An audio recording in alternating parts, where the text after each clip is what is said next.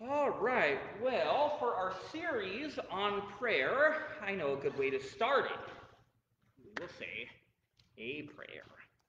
Father, thank you so much for today, and I just pray that you will be glorified through our study, even as Jesus' disciples asked him in Luke chapter 11. We ask that you will teach us to pray. We thank you so much for this honor and privilege we have that is called prayer. And prayer is us speaking to you, communicating with you, and I do pray that you will be glorified through our study and just help us to understand so many new things as we go through this. In Jesus' name, amen.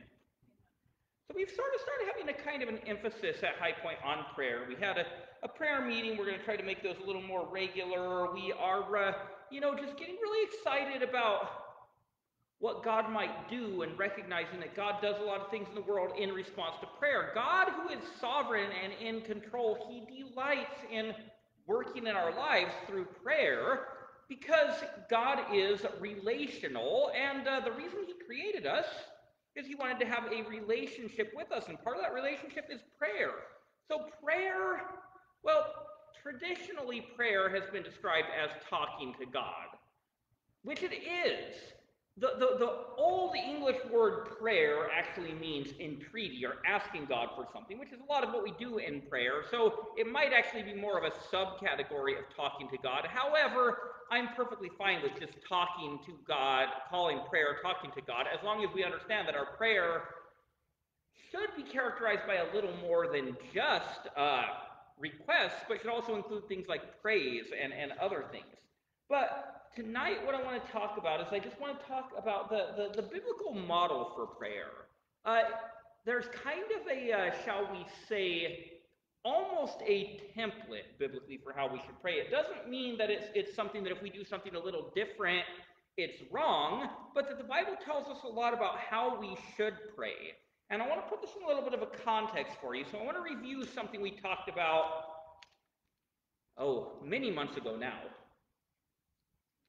which was the doctrine of the Trinity. As Christians, we believe that God is Trinity. We have one God. He exists eternally in three distinct persons who are God the Father, God the Son, and God the Holy Spirit. And one of the important things we understand about the Trinity is it's not just a doctrine, because it's who God is. I mean, imagine if Andrea had like maybe let's say she had even like a 50-page description of who I am. If you asked her about her husband and you'd never met me and she started telling you some facts about me, but let's say those pages were all she had, right? There's no me, or maybe I'm lost in the jungle or something, but it doesn't matter. She has these set of facts. That wouldn't be a relationship. That would be knowing facts. God as Trinity calls us to be in a relationship with himself. And so our doctrine of the Trinity very much relates to prayer. A couple of things prayer has been called. This isn't a theological definition, but it's just a way of discussing it.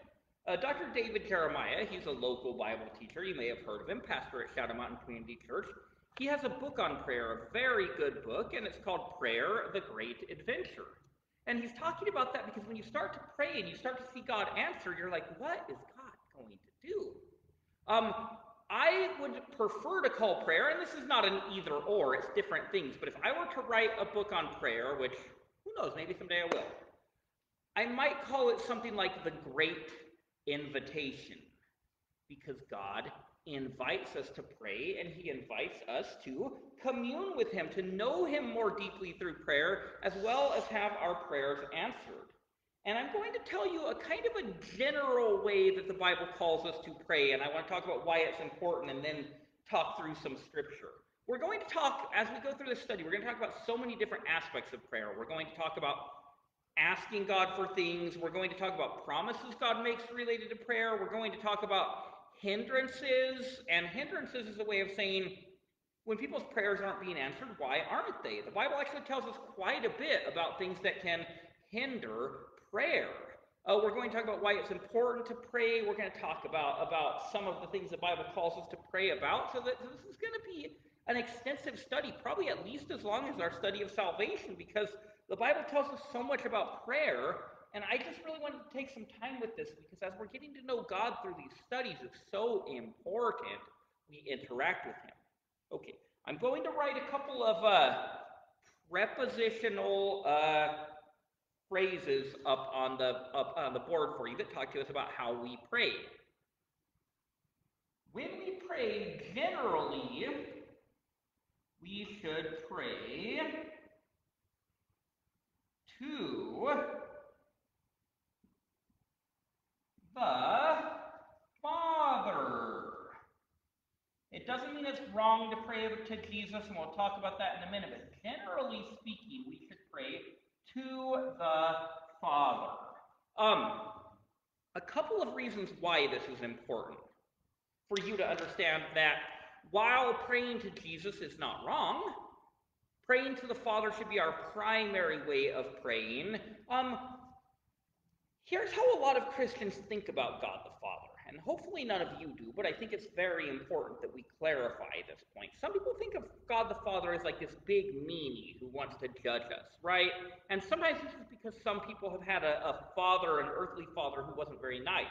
So we think of God the Father as this big meanie who all he wants to do is judge people, but because Jesus is our Savior, Jesus, of his own volition, came to die on the cross so he could essentially protect us from the Father. And so we think of this, of the Father, hopefully you guys don't, but some people do, the Father as somebody who doesn't like people. And so Jesus kind of is our intermediary, our defender against the Father. Like imagine in some families, when a father's really mean, there might be an older brother or sister, an older sibling who, when dad's really going after their younger sibling, they kind of get in the way and like, hey, take it easy, you know? And sometimes we think of Jesus as like our older sibling, which he kind of is, because we're all children of God, but our older sibling who's like, take it easy, Dad, give them a break.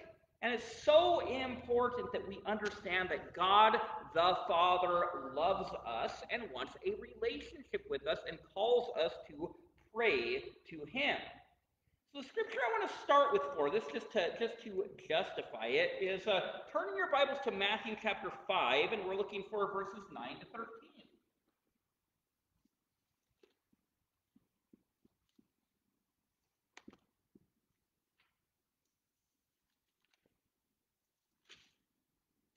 Now, Matthew 5, this is what is called the Sermon on the Mount. The best preacher in the history of the world preached this sermon. His name is Jesus. And as Jesus is preaching the Sermon on the Mount, he gives some instructions about how to pray. Now, some version of these instructions come in different Gospels, and it's like Jesus said the same thing more than once. In Luke chapter 11, which we're not going there, but if you want to put your thumb in there as a kind of a parallel, in Luke chapter 11, in verses 1 to 4, the disciples come to Jesus, and they say, Lord, teach us how to pray. And Jesus gives them what is called the Lord's Prayer. But the reason I'm taking us to Matthew is because in the Sermon on the Mount, Jesus also gives them the Lord's Prayer, and it's a little bit longer. Now we are going to talk about in more detail about some of the aspects of the Lord's Prayer, but for now, what I want you to notice is that when Jesus says this, then, is how you should pray.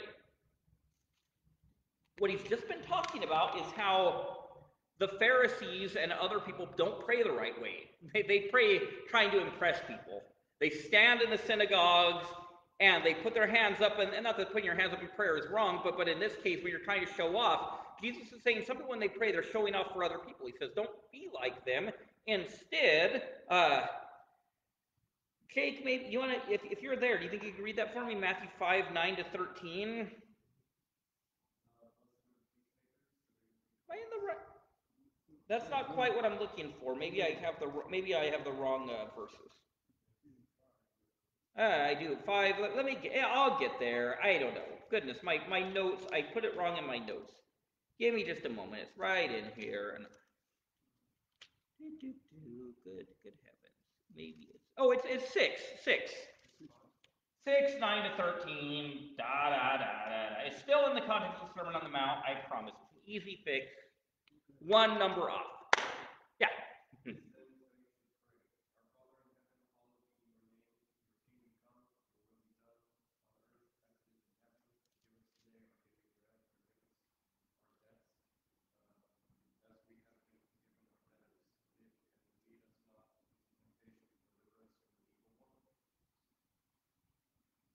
very good. So that is what we sometimes call the Lord's Prayer, but we don't want to get too confused here. When we call it the Lord's Prayer, it's how the Lord said we should pray. He says, "This then is how you should pray." So it might be better called the disciples' prayer or the Christian's prayer, because as Christians, he tells us to pray this way.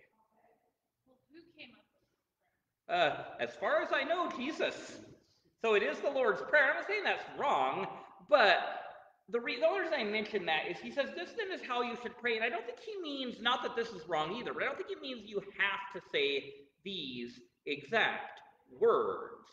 I think, but he gives us an idea. We'll talk more about that, like I said, later. This is an idea of the kinds of things you pray for, right? You ask for your basic needs, and you praise God. "Hallowed be thy name" is a way of saying that God is holy, and we praise him. Properly? You think you can turn the heater on? I'm just noticing Holly is cold while we're at it. Go ahead. Prayer of Jabez is similar to this prayer, right? But where did the prayer of Jabez? Okay, the prayer of Jabez, Holly is asking about.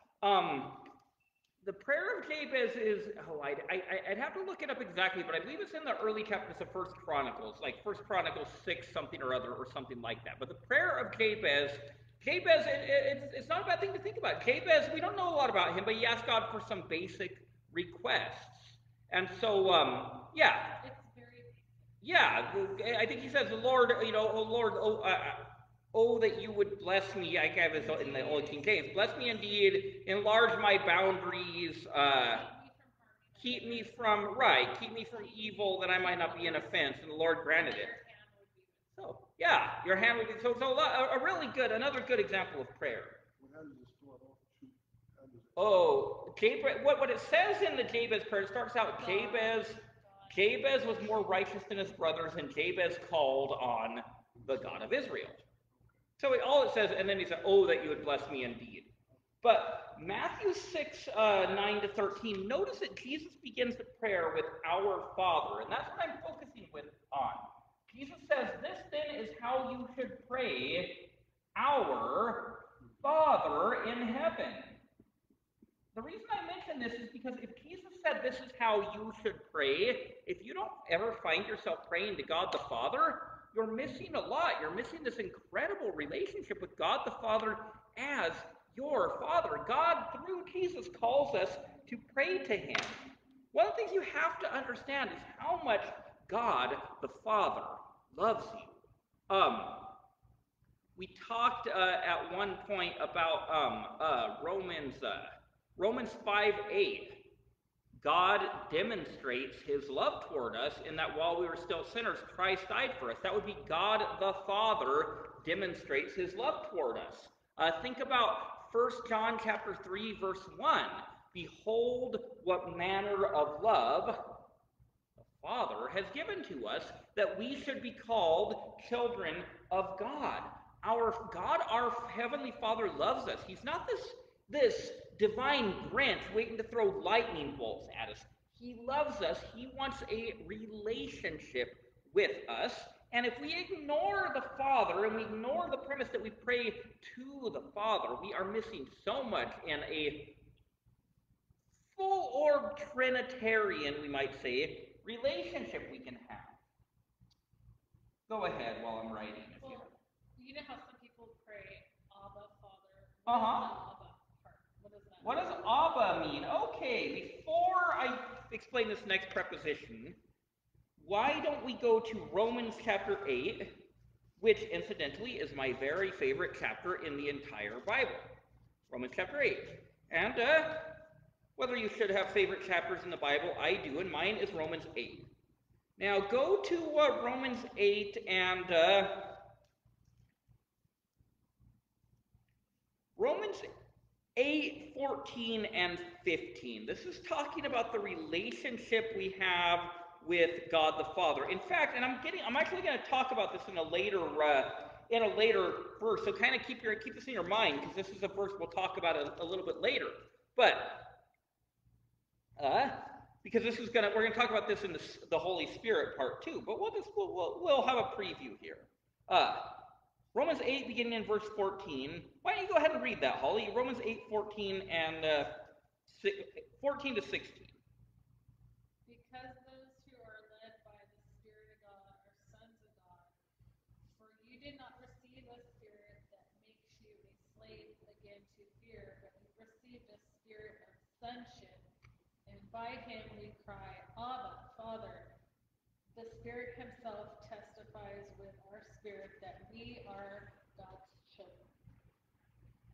We have received the spirit of sonship by which we cry out, Abba, Father. The Spirit himself bears witness with or even to our spirit that we are God's children. Abba is a Hebrew word that is transliterated here. The Greek word for father is pater. We get words like patriarchy and others from that. So pater is the Greek word for father. So Abba pater is what it says. Abba is straight from Hebrew, and Abba is a intimate name for father. Some have made a comparison with the English word daddy, and if that's helpful for you, that works. Others with the English word papa, because when you say, there's nothing wrong with saying father, when you say papa, it almost communicates almost like a familial relationship. My dad called his father Pop, right? And it kind of sounds a little less formal. Like when we went to visit my dad's father when I was a kid, if he'd been like, well, hello, Father. It might be like, okay, he's very formal with his father, but he's like, hey, how's it going, Pop? By the way, just if you ever come to visit my family with me, my father's father is no longer with us, but the Vic side of the family, not so much my mom's side of the family, all the men in the family talk really, really, really loud. Anyway, so I just want to give you guys fair warning. You might want to bring your earmuffs when you come to visit, to our family reunion or something, because everyone's kind of like what seems like shouting for. You guys probably feel like I talk loud, but I really try to tone it down. But so my dad would go see his father, and hey, Pop, and that's like a term of endearment. It shows they have a relationship. And Abba is a way of talking about we are. God is not only our Father in some theological sense, we enter into an intimate relationship with him. A good analogy or a good visualization is imagine imagine a little baby girl, maybe 3 or 4 years old, crawling up into her daddy's lap, and Dad, read me a story or something. It's kind of like that kind of relationship that God wants us to have with himself. He loves us. And that's what Romans 8, which I haven't written on the board, is talking about, how we have this intimate relationship. And that gets us ahead because you'll notice it talks about how we've received a spirit of adoption, and then it goes on about the Spirit bearing witness with our spirit. We'll get to that in a minute, so I don't know. In your minds, don't get too far away from Romans 8. It's just that. I want to go in order of Father, Son, and Holy Spirit, the way we usually say it. So, we generally pray to the Father in the name of the Son. So when we say in Jesus' name, when we pray, we say that because that is what the Bible tells us we ought to do. If you were to go do a word search on the words in and name in the Bible, you would find that we are always told to pray in Jesus' name. John chapter 14, and we're talking about almost like the whole chapter. You could go through this and see again and again, Jesus says, in my name, what you ask the Father in my name. In fact, he says in 14:13, he even says, I will do whatever you ask in my name. So Jesus even gives us an invitation that we can pray to him.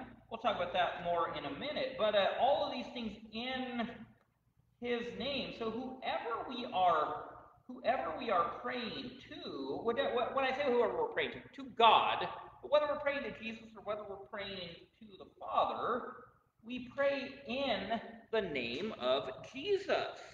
The reason we do that is because it's a way of us confessing that it is through Jesus that we have a relationship with God. Jesus has, in a sense, opened up the relationship we have with the Father.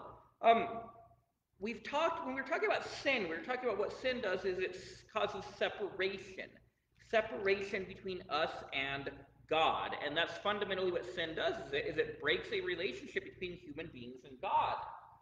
In his work on the cross, Jesus brought about what we talked about in our soteriology section, reconciliation. Jesus reconciled us to the Father. Through Christ we have been reconciled to God. And when we say in Jesus' name or in the name of Jesus, we are honoring the fact that it is through the work of God the Son that we have been brought into a relationship with the Father. Let's go to John 14 for a minute, and we'll just read a little bit of this. Just such good stuff. If you've never made a real thorough study of John chapter 14, it is a wonderful, wonderful chapter. But I want to focus on the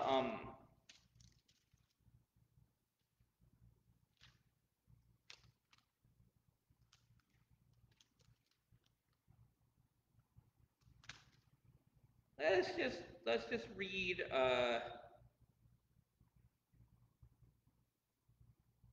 verses chapter 14, and how about verses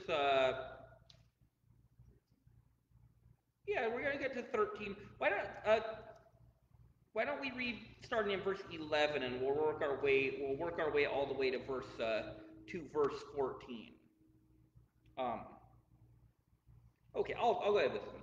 Believe me when I say that I am in the Father, and the Father is in me, or at least believe in the evidence of the miracles themselves. I tell you the truth, anyone who has faith in me will do what I have been doing. He will do even greater things than these, because I am going to my Father.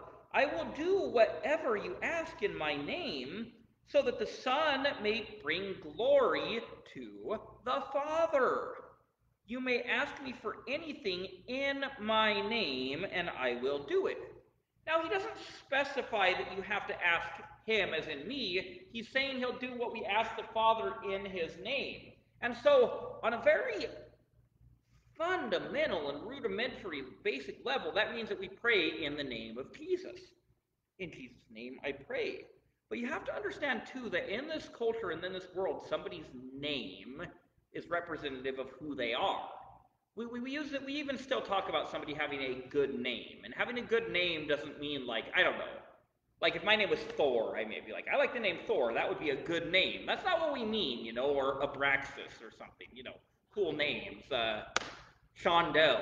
What we mean by a good name is your character represented by your name. Like, if you were to tell me, hey, Pete, what is Claude Burnley like? I'd be like, man, he is such a fantastic guy, He takes good care of his family. He serves the church.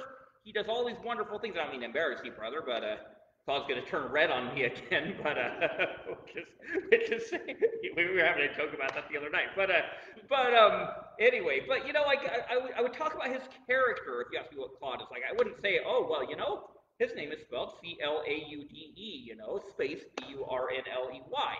And so when Jesus says, in my name, this is important because we could confuse these things he says about, like, they're blank checks, right? Whatever you ask in my name, I will do it. Man, maybe if I ask God for that, God, in Jesus' name, I would really like to drive a Porsche, right? Ferrari, there we go. That's not what it's talking about. Sorry, guys. It's not talking about you can get anything you want. All you have to do is use as like a magic trick in Jesus' name. It means consistent with his character and who he is. And his ultimate goal is the salvation of the lost, the building up of the kingdom of God, etc. And we're going to talk about this more in another part of the study. So these, what some people have misunderstood to be kind of like blank check prayers, they have to do with things that are consistent with the will and purposes of God. I have good news that I'll tell you in a sec. Go ahead with the question, Holly. It has to be in accordance to his will. Yes, in accordance to his will is something that goes along with in his name. What I was going to say about good news is that if you have loved ones who don't know the Lord and you pray for them, we understand that there is a human response involved in here, and there can be unbelief and hardness of heart. However, we also one of the things we're going to learn about praying is praying for the lost to get saved. That's consistent with who Jesus is and the will of God. So that's a prayer that I believe that God would very much want to answer. If we prayed that God would bless our church by giving us golden walls, I don't think he's going to answer that, right? We're like, oh God, we want one of those great big huge stadium style churches where we can have the awesome lights and maybe I don't know. I don't think God cares about that. But if we pray for God to bless our church because what we really care about is loving the lost, caring for the poor, things like that, I think these are sort of the things that if we pray about, God is very interested in answering these prayers because they are consistent with his will and who he is. So praying in the name of Jesus means we're praying consistent with his will and his work. And we pray one more prepositional phrase. Prepositions are words like to, in, and by. By the, anyone want to guess? Excellent. And I'll just go ahead and put the adjective on here so we make sure we know who we're talking about. By the Holy Spirit. So we pray to the Father in the name of the Son and by the Holy Spirit. And by the Holy Spirit means that, so here's a word that we often use in conjunction with the Holy Spirit quite correctly. The Holy Spirit empowers us to do the will of God. And one of the ways he empowers us is in our prayer life. The Holy Spirit, through the reconciliation he gave us, Jesus gave us a relationship. He connected us with God. But the Holy Spirit, God the Holy Spirit, functions as a kind of a channel in our relationship with the Father. Our connection with God is maintained through his Holy Spirit living in us. So the Holy Spirit reveals to us the will of God, helps us to pray in the way we ought to, helps us communicate to God as we should, and just all around facilitates this relationship we have. I want to go back again to Romans 8 that we talked about, where it says, I'm going to read it again. Holly already read it, but I'm going to read it again because it's that good. And we were listening for the Father, right? We were talking about Abba, Father. This time, think about the Spirit. For those who are led by the Spirit of God are the children of God. For you have not received a spirit of slavery leading again to fear, but rather the spirit of adoption, by whom we cry out, Abba, Father. The Spirit himself testifies with our spirit that we are God's children. A couple of things it tells us the Spirit does. The Spirit helps us understand our relationship with God. It says we have not received a spirit of fear. People who are terrified of God the Father and think they need to hide behind God the Son, they need to get in tune with the Holy Spirit in their prayer life so he can help them understand they don't need to be afraid. It is the Spirit who helps us to understand this wonderful, intimate relationship summarized in the words, Abba, Father. He testifies with our spirit that we are God's children. This is a way of saying he reminds us who we are in relation to God the Father. He reminds us that we are God the Father's children. So basically, Jesus is our And brother. What this is kind of. yeah, so I do want to throw that out because absolutely he is. Holly said Jesus is our brother. And I think that's an excellent, that's one of the ways we can talk about our relationship to Jesus.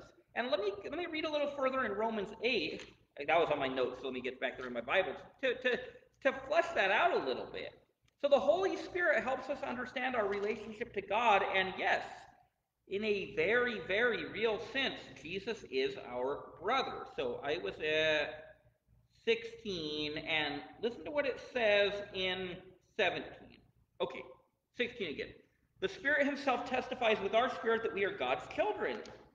Now, if we are children, then we are heirs. Heirs heirs of God, joint heirs with Christ, if indeed we share in his sufferings, that we may also share in his glory. Joint heirs, or some translations say co-heirs. So Jesus is sometimes called the firstborn, and some people misunderstand what that means. They think, oh, that means that Jesus had a beginning. Jesus didn't have a beginning. He's been God the Son from all eternity. The reason he's called the firstborn is because in ancient cultures, in the world, in Jewish culture, in ancient Israel, but in ancient Greece and ancient Rome also, the firstborn son was kind of like top dog. He inherited the father's estate, and he kind of took over the family management. He was the main inheritor.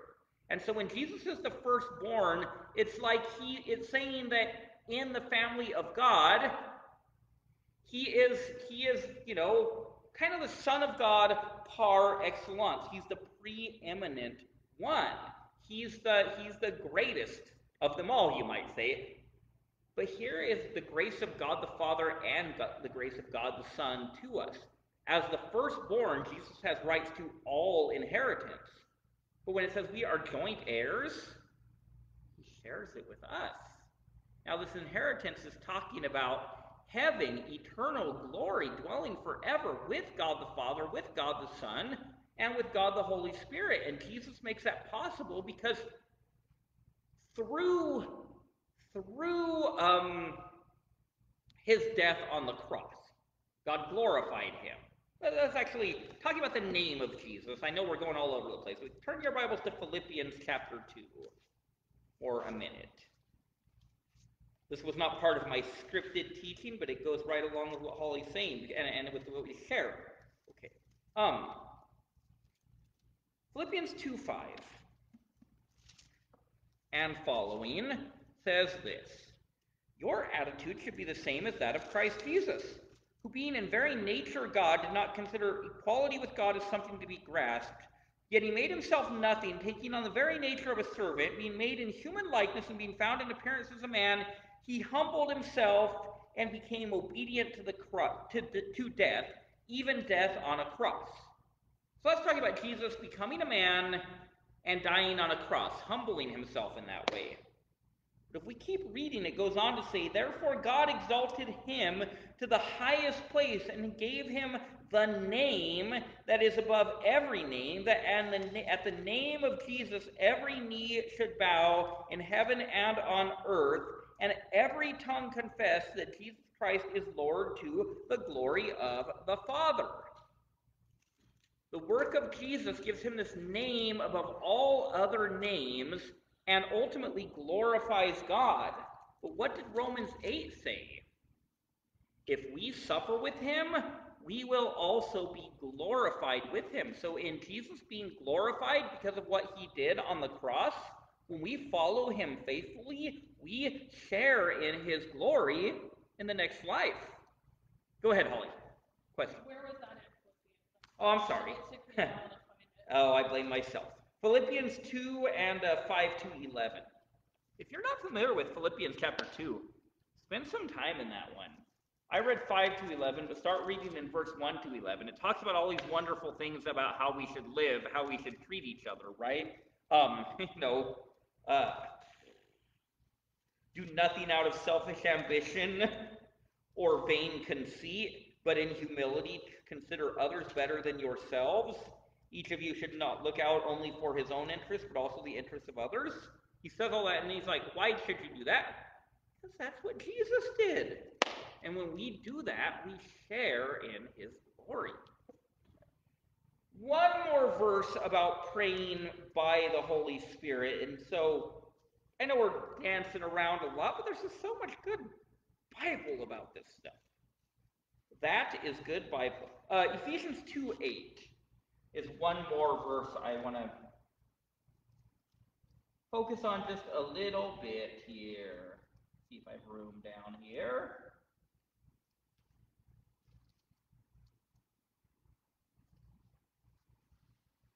And Ephesians 2:8. Did I say 2:8? I think I meant, I really need to update this. Ephesians 2:8 is a wonderful, wonderful verse, but what I meant was 18. Ephesians 2:8 is such an important verse. I gotta edit my notes. Ephesians 2:18, another important and wonderful verse. Through him, and him there would be Jesus, we both have access to the Father by one Spirit. Now, both there means Jewish people and Gentiles, which means everybody who's not a Jew. Jewish people and Gentiles both have access to God the Father by one Spirit. That would be by the Holy Spirit.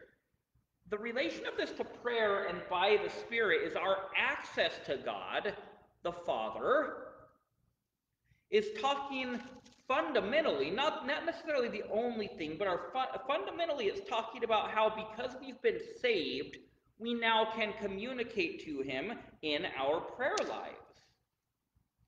In the Old Testament period, maybe you guys have noticed this, but if not, if you read your Old Testament, here's something you find.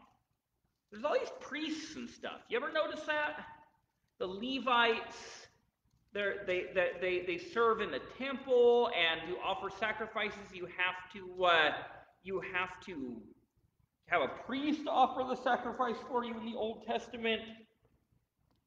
And there's this room in the temple called the Holy of Holies, and only the high priest is allowed to go in there and kind of communicate with God.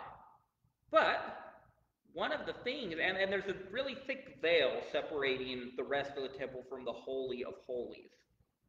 After Jesus rose from the dead, that veil ripped right down the middle.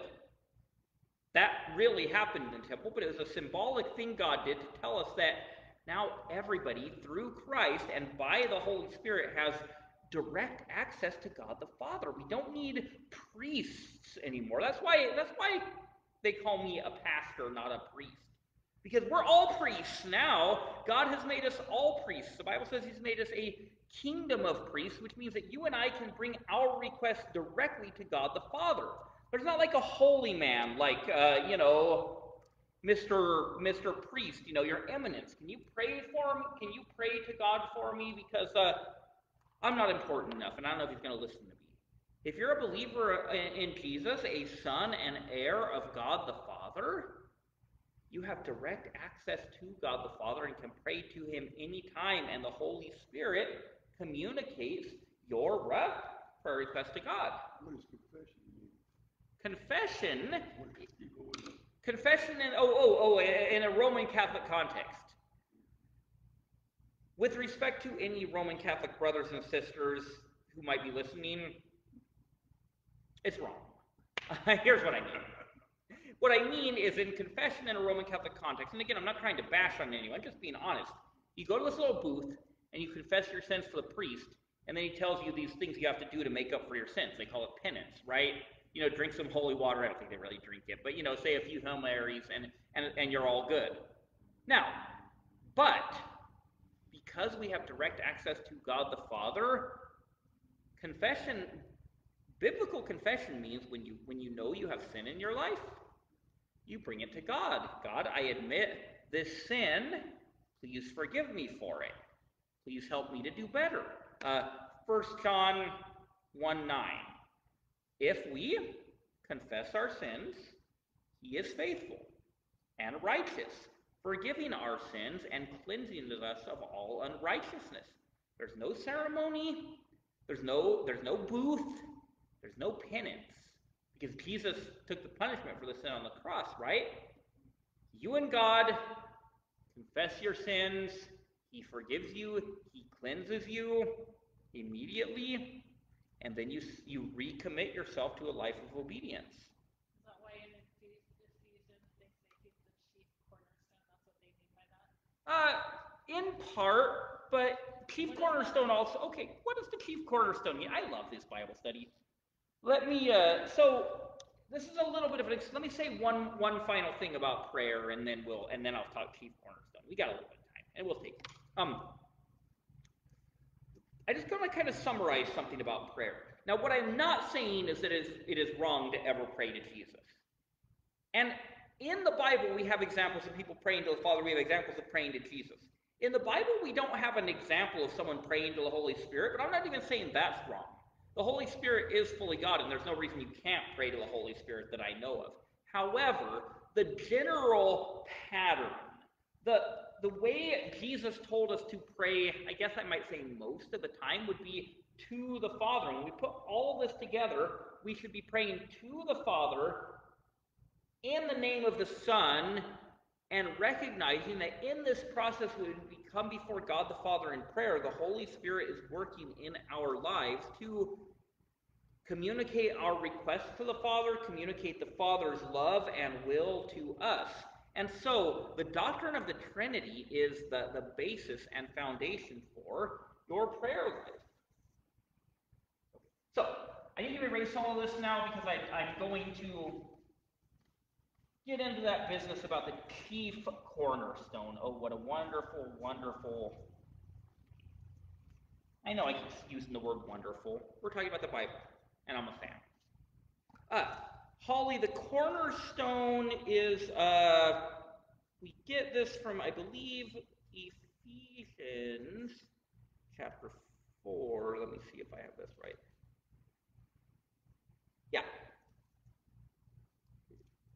Or is it chapter 2? Maybe it's 2. Chapter 2. Thank you. 20. Yeah, 2 and 4, they're both good. So yeah, Ephesians 2:20. So let's just look at that in a little bit of context. For he himself, that would be Jesus. I'm going to start in 2:14. He himself is our peace, who has made the two one and has destroyed the barrier, the dividing wall of hostility, by abolishing in his flesh the law with its commandments and regulations. His purpose was to create in himself one new man out of two, thus making peace. The two there again is Jewish people and Gentiles. He's brought them together. And in this one body to reconcile both of them to God through the cross, by which he put to death their hostility. He came and preached peace to those who were far away and to those who were near, so that through him we both have access to the Father by one Spirit.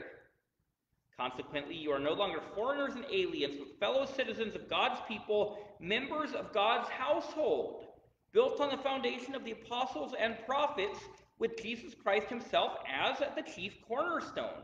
In him the whole building is joined together and rises to become a holy temple in the Lord, and in him you two are being dwelt together to become a dwelling in which God lives by his Spirit.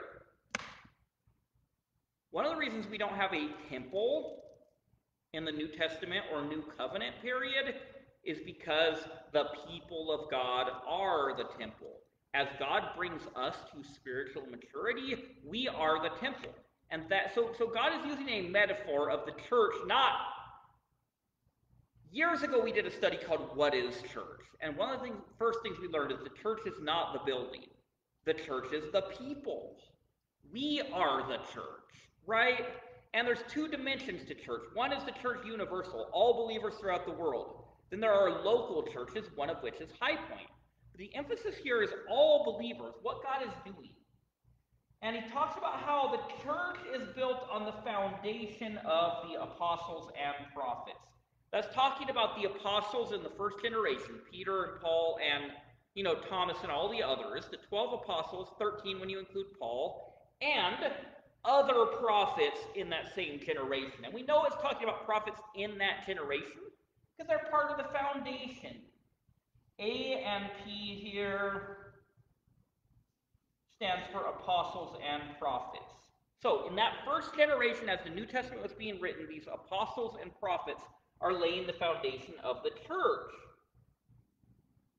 But pardon me for my abbreviation here, but JC, I don't usually like to do, stands for Jesus Christ. He is the chief cornerstone. The cornerstone was the most important part of a foundation in those days. They didn't have the same. They didn't build buildings the same way we do now. But most buildings were built on a kind of a stone foundation. And the most important stone, the first one they put down, was the cornerstone. And the cornerstone on which you build the rest of the foundation is the most important part. So, the church, the people of God, which is metaphorically speaking a holy temple, we are being built on the foundation of the apostles and prophets with Jesus as the chief cornerstone. Now, I'm going to draw this as if it looks like a modern day church building, sort of, even though that's not, necessarily what this is about. But let's just say metaphorically, this represents the people of God, the church. You and me and every believer throughout the history of the church is this, and God is building his kingdom through the church in the current age, and all of this, the foundation for all of this was laid in the days when Jesus was alive and when the apostles and early prophets were alive and laid this foundation. Part of that is that the apostles and prophets, some of them, wrote books in the New Testament that give us our foundation for the Christian faith. And through that, and through the work of the Holy Spirit, as we love one another and seek to know Christ, God's church is being built. The United States was based upon Christianity because of our founding fathers, sort of, right?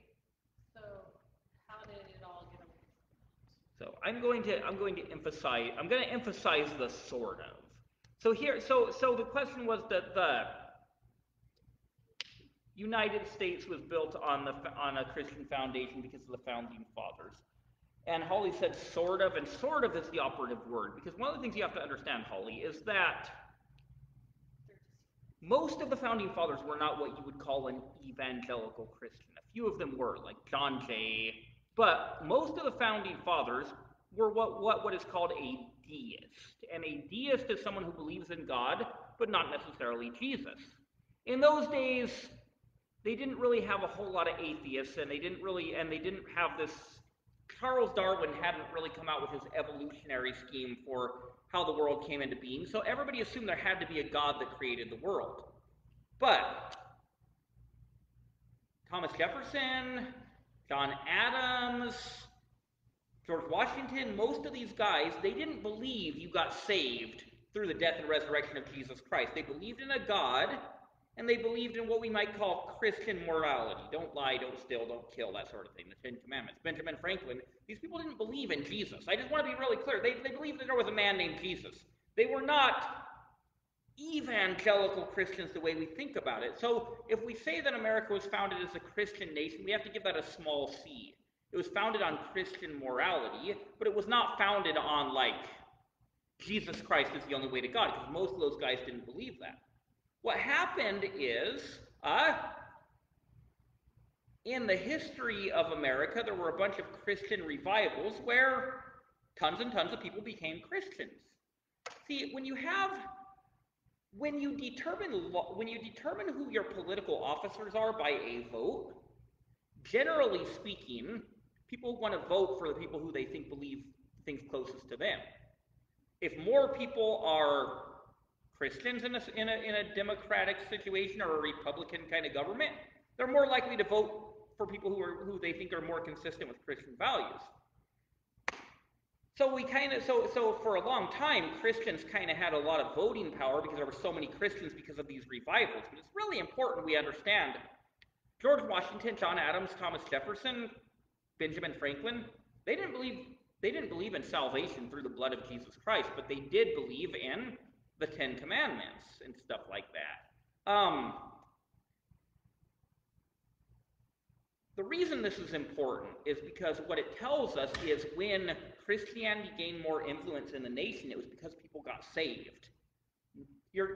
If you haven't, I love the United States Constitution, but if you haven't read the United States Constitution, read it.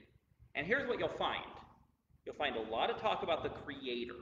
We are endowed from our Creator by our Creator with certain inalienable rights. Said that wrong, but you get the idea. You ain't going to find Jesus mentioned one time in the Constitution. You ain't going to find the Holy Spirit mentioned. You ain't going to find the Bible mentioned. So they believed in a God, but to say that America was founded as a Christian nation, not quite. So, when a bunch of people got saved in the revivals, the nation got closer to God because people got saved. As Christians kind of slacked off with sharing the gospel with people, we got less people getting saved, we got less Christians, and the voting population isn't voting for stuff that is consistent with Christianity. And what did the Christians do? A lot of them were like, we got to figure out how to get people to vote for the right person. A much better approach is sharing the gospel so people get saved. And then the more people get saved, the more Christian nation will be, because more of the citizens will know Christ as Savior. So we got away from being a nation that honors God. There were always problems. I mean, I don't want to say, but in any way that the nation's gotten away from being a nation that honors God, it's because we got less Christians in it. And the only way we're going to get back there, if back there is the right way to say it, is by getting more people saved. And this is why at High Point we're talking about prayer for, among other things, revival. Well, you can't change the way people live without them getting to know Jesus. You can't change people's values without them coming to faith in Christ. It doesn't work like that. That's why that whole bit about except a man be born again. See the kingdom of God. Okay. Kind of a rabbit trail, but, so this is why, Holly, we're going to pray that God will pay our bills. We're going to pray that God will heal our sicknesses, but we're also going to pray that God will give us revival and people will get saved. And, millions and millions and millions of saved people will give us a Christian nation. Millions and millions and millions of people who don't know the Lord will give us something else. Oh, how did these prosperity people pop up? Such good questions. I'm gonna make this the last one for tonight, so write them down for next week. But basically, so prosperity theology is a false teaching, a heresy that says that God's goal is for you to be rich, for all of us to be rich and prosperous. The prosperity preachers cropped up because what they realized is, one, they wanted to have a lot of money. And so they realized that other people out there are just like them, and they want to have a lot of money. And these preachers found out that if I preach this message that God wants to make you rich, and so the way you're going to get rich is by giving money to my ministry, God's going to multiply that, then God's going to make you rich. So the sow a seed promise, sow a seed to our ministry by putting your credit card number in your, the right thing or whatever, or in the old days of checks, send your check to our ministry. And so it was very successful in making the preachers really, really rich, because all these nice little old ladies are giving them their pension checks and whatever. So what prosperity theology does is it gives you a few really, really, really rich preachers, and then a bunch of very, very, very poor Christians who are hoping that someday, if they send one more check, they're going to get rich.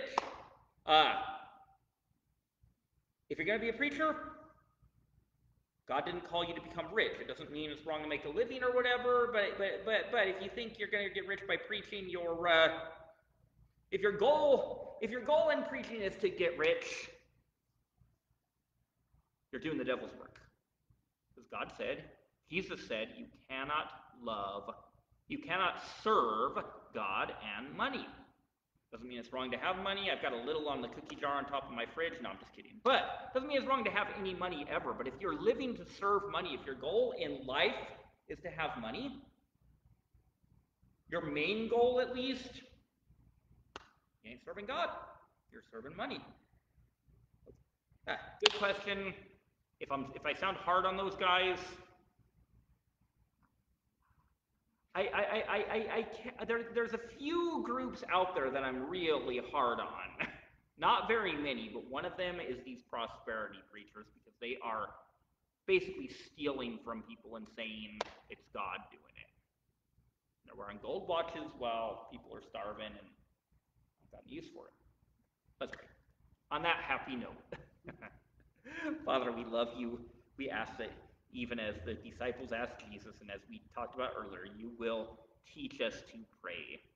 I thank you so much for our group and for these wonderful questions, and I pray that you will just be magnified and glorified through our study. Help us to have the heart of Christ and the heart, your heart, where, Lord, while we do need our day-to-day needs to be provided for, and we thank you for our provision, even as Jesus prayed, give us today our daily bread.